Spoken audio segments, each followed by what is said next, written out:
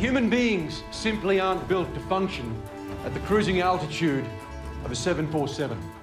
Our bodies will be literally dying. Everest was another beast altogether.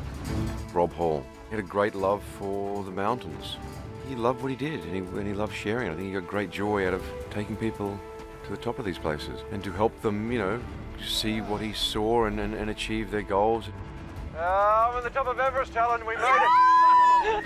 He was a real pioneer, you know, a real pioneer in this business and sport. It's all good and well to make the top, but you pay me to bring you down safely. In the end of it, it was an extraordinary couple of days where a lot of drama played out in an extreme place in the world and exposed everything we are. There's no oxygen. You've got to get moving. You've got to come on down.